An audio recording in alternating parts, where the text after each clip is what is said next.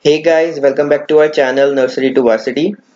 In this video, we are going to be discussing the features of blockchain. So these features will be in three parts. The first video will have the two features, and the next will have the two features, and the next so on.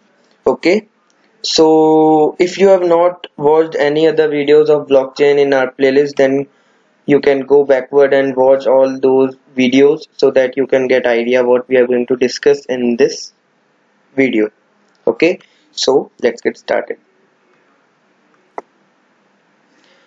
Alright, so first of all, we have six major features of blockchain that includes immutability, distributed ledger, decentralized system, consensus protocol, advanced security, that is the cryptography, and the mining.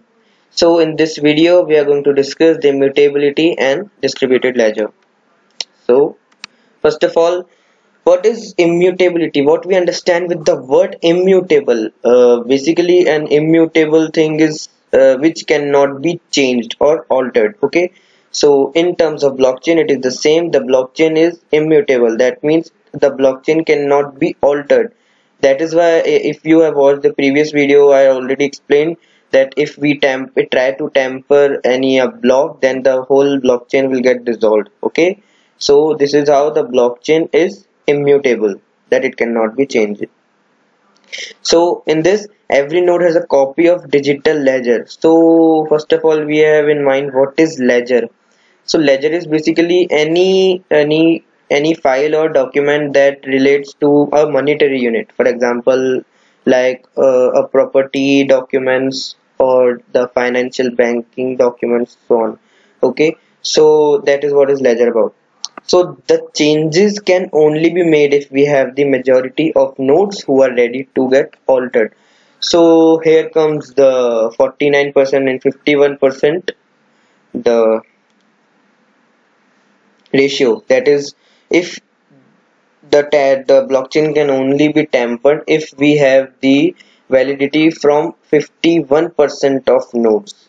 So up to 50%, if you try to tamper the data, the other 50% will undo the changes. Okay, so this is how the blockchain maintains its immutability. So the transactions are added by checking its validity on the majority of nodes. So hope you get the little bit idea of what is immutability. Let's take this in detail.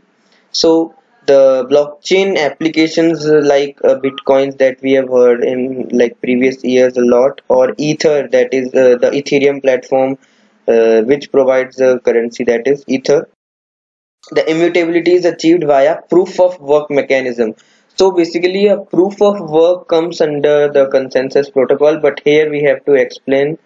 So proof of work is basically the work that is being done to validate a block, to validate a transaction in a blockchain. So whenever we try to add a transaction, we have to have the proof of work. So proof of work is a computationally intense, very energy inefficient and extra slow brute force method. So if you concentrate on these three words, computationally intense and very energy inefficient and extra slow brute force. So these three points might feel like they are the negative ones, but they are actually the positive side of the blockchain, because uh, suppose a fraud or any hacker tries to tamper the data, that then it will be almost impossible for him, because already there was so much of energy required, so much of power required to generate a single block.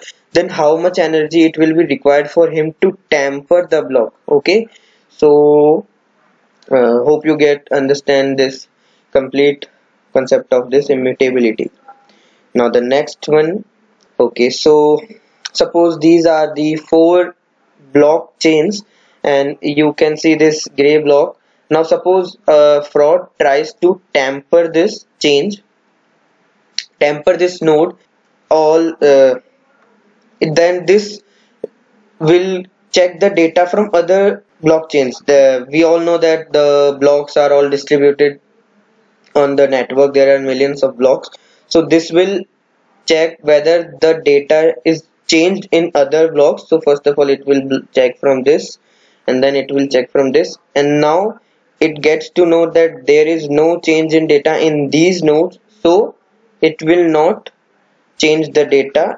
That means it will not tamper, and it restricts the changes. Okay, this is how the tampering of blocks is restricted. Now distributed ledger.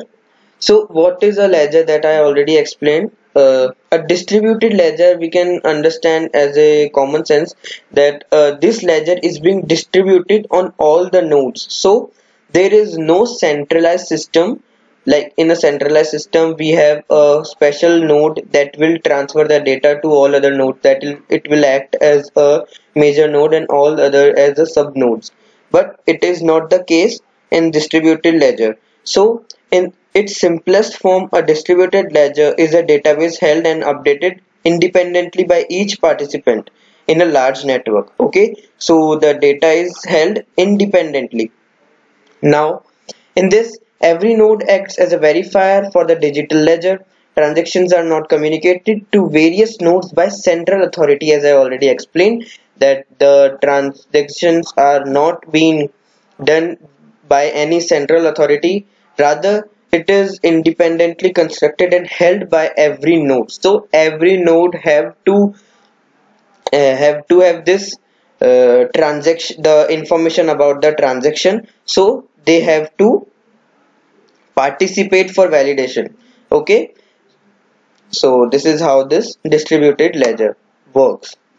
And these applications for this distributed ledger, there are various applications including like record land registries, issuance of passports. These are all the governmental sectors, but there are also various several industries, for example finance, music and entertainment, diamond and precious assets, artwork, supply chains are the most important features of the blockchain. So in supply chain management the blockchains is generally used. So this is all for today's lecture. Hope you have enjoyed this tutorial, and if you have any queries you can either comment in the comment box or mail us at nerdtoware@gmail.com. You can also follow us on Twitter, Facebook, LinkedIn and Instagram. You can see the links in the image, and don't forget to press the bell icon to stay updated. Thanks for watching. Stay tuned.